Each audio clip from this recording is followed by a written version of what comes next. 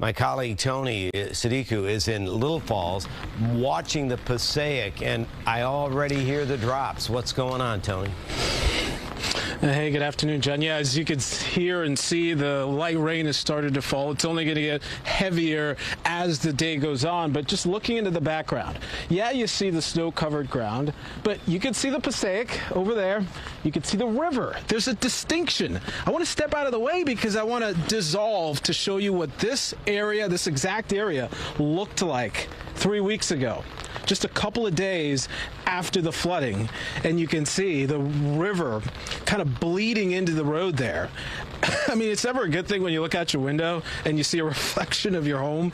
I mean, just difficult images for folks here, and video across the area. We saw this across this area, not just homes turning into islands, water spilling into living rooms and basements, but also the tough travel for folks having to navigate around this as well. And I think that's going to be a big issue heading into this evening as well. Probably want to stay off the roads. We spoke with residents. I spoke with one woman who lives on this street. It was interesting to hear kind of from her how, you know, she keeps tabs on just about every aspect of what this river is doing because, you know, scenes like this have just become routine for them.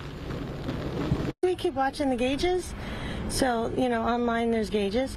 So we keep watching those and just make sure it's at an okay level. It is what it is. Water's water, you know, it's nature. You can't do much about it, and just hope for the best.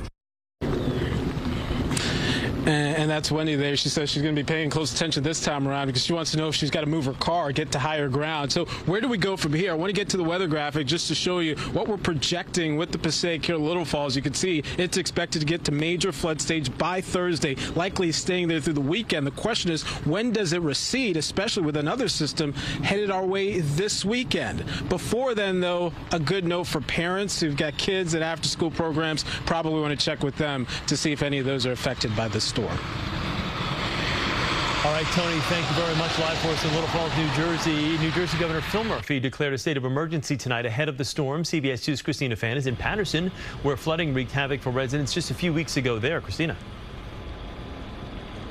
Well, Chris, as you can see, the rain is coming down pretty hard. And while the Passaic River doesn't look too impressive behind us at the moment, families know it can rise so quickly. 3 weeks ago, the water levels on the street were up to my neck. 31 families were displaced, and the mayor is fearful that this storm may be worse. Families along the Passaic River in Paterson are still physically and emotionally scarred by last December's storm that flooded basements, forced evacuations, and shut down schools. That one is ready for send it to Miami. It lost everything. Floodwaters destroyed most of this auto repair shop's inventory 3 weeks ago, and workers are worried Tuesday's storm system may sweep away what little they have left. FEMA, nobody give you nothing. Nothing, a lot, nothing. Right now, I got my 2 hands, and that's it. It's crazy. In anticipation of severe flooding, Paterson's mayor declared a citywide emergency to begin at 5 p.m. We work with the fire department, police department, to split their divisions into each side of the river just in case it does flood that high. Right now, we look at the crest at 9.3. The previous storm, it was 8.4. So we're preparing for the worst. Up the Passaic and Little Falls, residents had to use boats to float home after epic rainfall last month forced the river beyond its banks. The mayor says his crews just finished cleaning up from that flood and are now preparing again.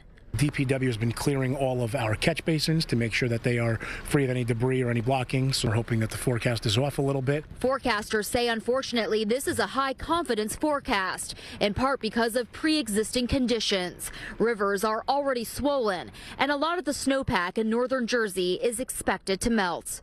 2 o'clock, we issue a flash flood warning, and we'll close certain streets right away. We also have a Red Cross run shelter for the next 5 days for 24 hours a day at 60 Temple Street. And the mayor of Paterson says he will also be in constant communication with the superintendent to see if schools will be impacted tomorrow or in the coming days. Reporting live from Paterson, Christina Fan, CBS 2 News. Christina, thank you. Mayors of several New Jersey towns requested floodgates on Pompton Lake Dam be opened ahead of the storm to prevent flooding downstream. The New Jersey Department of Environmental Protection denied that request. Today, Governor Phil Murphy spoke on WCBS 880 about that decision. And based on the science associated with how these storms play and how the dams then behave, they feel the science is on the side of not doing that. That doesn't mean it's going to be an easy road tonight and tomorrow morning, but the folks at the Environmental Protection Team feel pretty strongly that that's the right way to go, and we're going to see. The request came from mayors of Wayne, Pompton Lakes, and Lincoln Park. It's in response. The DEP said opening the dam would not prevent flooding in this case.